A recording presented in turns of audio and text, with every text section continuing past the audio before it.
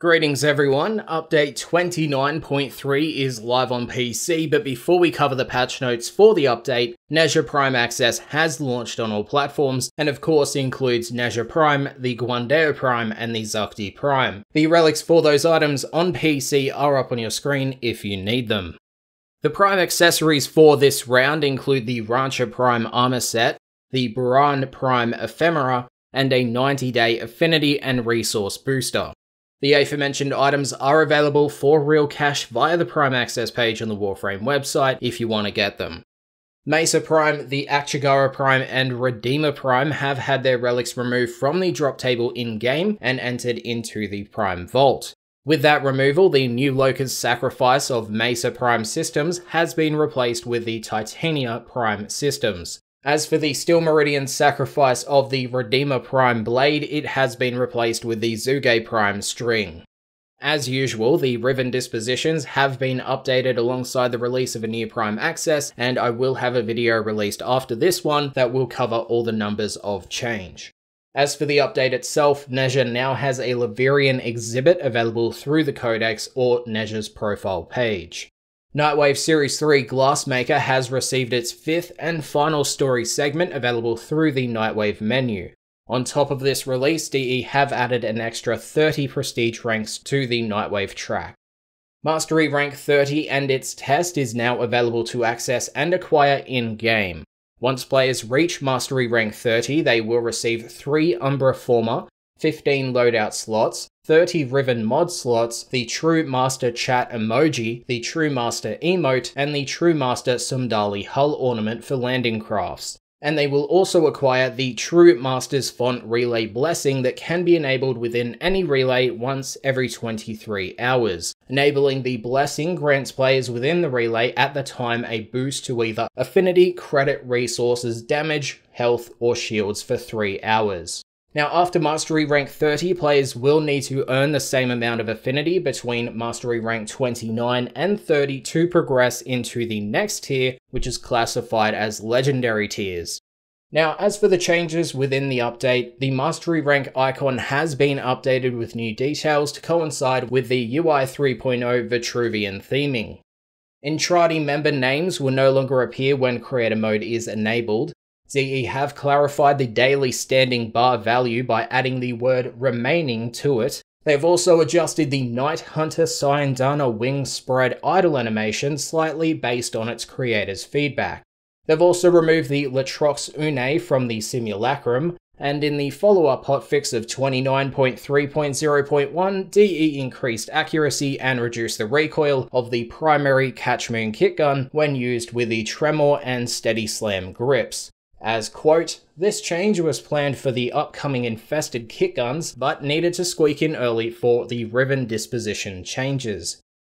With that said, we go to the optimizations of the update. DE optimized terrain rendering, the initial download size by 100 megabytes, geometry on the Cambion drift to improve frame rate, rendering slightly when bloom is disabled. They also improved detection of runtime errors in the script system, made systemic micro-optimizations to all code on Windows and Xbox One, made a micro-optimization to splash effects on the water surface, a systemic micro-optimization to the memory allocator, a micro-optimization to the physics system, effects system, and script runtime.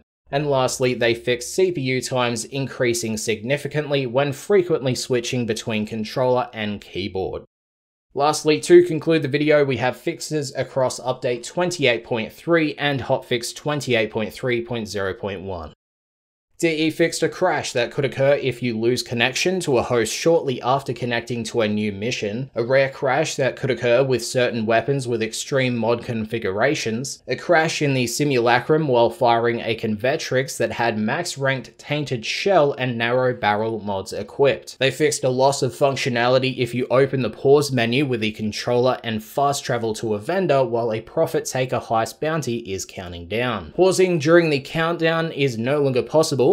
They fixed aggressive spot load when hovering over quest-locked nodes in the star chart, the Latrox Une sample collection bounty phase taking longer than intended to complete due to the samples not dropping in their entirety. They also noted, "We found that 20% of the time a sample was meant to drop but it wouldn't. They fixed Trinity's Blessing, fully restoring health and shields of mission objectives, as it should only restore 500 health over 5 seconds. They fixed Mirage's Total Eclipse Augment mod buff being shared with Necromechs, the Split Flight buff not resetting if the buff expires when in Titania's Razorwing.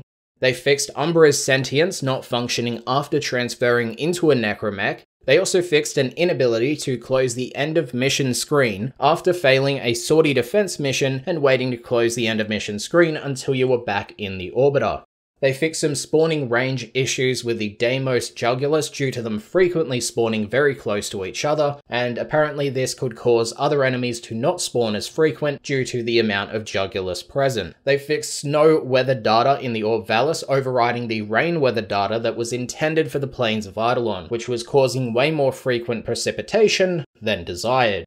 They fixed Syndicate standing earned in Elite Sanctuary Onslaught not being displayed on the mission progress screen, the UI not displaying 1 when you have selected a single Entrati token, stats for the Kuva Injector and Demolus Codex entries. They fixed Black Shadows being cast on Star Chart node transmission cards if a transmission is played. They fixed the Unreadable Pause menu after opening the menu while fading to black due to a teleport volume. They fixed the Helminth XP gain UI effect getting stuck on screen, losing chat functionality when attempting to report a player while they enter extraction, blown out Perrin sequence and Red Veil Syndicate leaders when interacting with them in the relay, Orb Valis free roam music playing in Fortuna. They fixed audio issues for Nezha's Divine Spear's ability slam sound, audio issues for fully charged Trumna sound for the host and client, some popping animations with the Night Hunter Syandana, missing Daughter Naburis voiceover lines, some missing Otak Idol voiceover lines,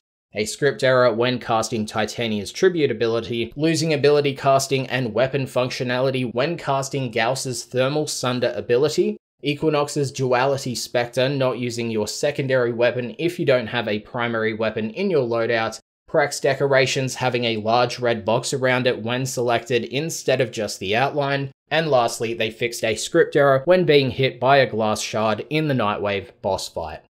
And that concludes the patch notes for update 29.3 and hotfix 29.3.0.1. Thanks for watching and see you guys in the Riven Disposition video tomorrow.